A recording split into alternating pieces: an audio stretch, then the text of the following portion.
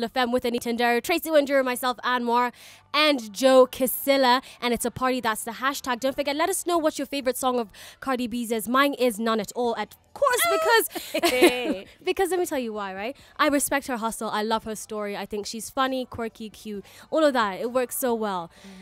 I like not one song do I see myself sitting there and being like, damn, she's speaking to my soul. I'm yet to find it. So far, Get Up 10 has played, Drip by Cardi and Migos has played. They were just listening to Bickenhead. None of those, not even Get Up 10. I feel like the three of them also are not my favorite. I mean, I like them. It's, you know, I'll jam to the songs in the car, but I'm not gonna be like, oh, I want to listen to Bickenhead. Between the three, Get Up 10 is my favorite one so far. Bickenhead is the one she's talking about the guap lyrics.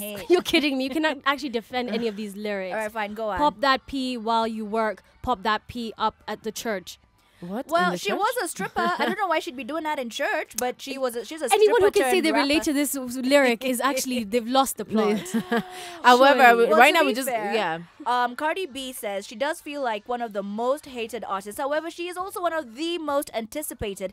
Since her coming out party on Bodak Yellow, it seems as if the entire world, aside from Anne, turned their eyes on the stripper turned rapper. While her infectious and outspoken personality proved abrasive to some, many felt endeared to hip-hop's newest underdog, who is also pregnant, by the way. Yeah. She finally announced it this weekend. I mean, we all knew. Even our grandmothers knew. But it was really cute how she announced it in her tight white dress. Loved it. Okay, but the thing is, you said something on the side, which I loved, right?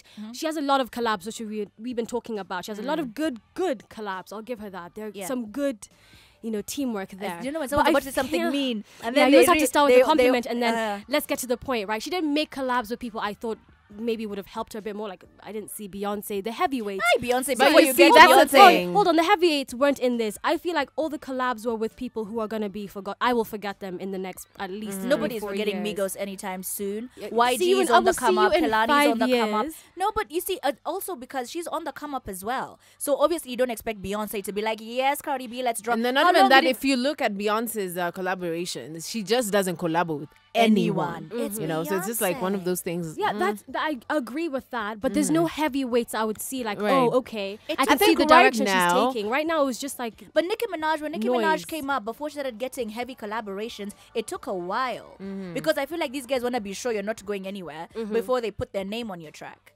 And then also, Okay, can you that's fair. imagine a Beyonce song with Cardi B? It's gonna be like, okay. We all- Anyway, I don't know. Nobody but she did it with what's Nicki. what's your favorite collaboration? of hers. The Invasion of Privacy. You're asking Anne, who still is not a. Okay. And Anita. still hasn't even watched Black Panther. Can we not call me out on that? We're Anita, talking what's about your Cardi B favorite now. collaboration? I'm opening my what is it called? My music app. I think so far Ring with Kelani. Ring with Kelani. Okay. Yes. Mine is still gonna be Bartier Cardi. I know it's been out for a while, but I still love Bartier Cardi.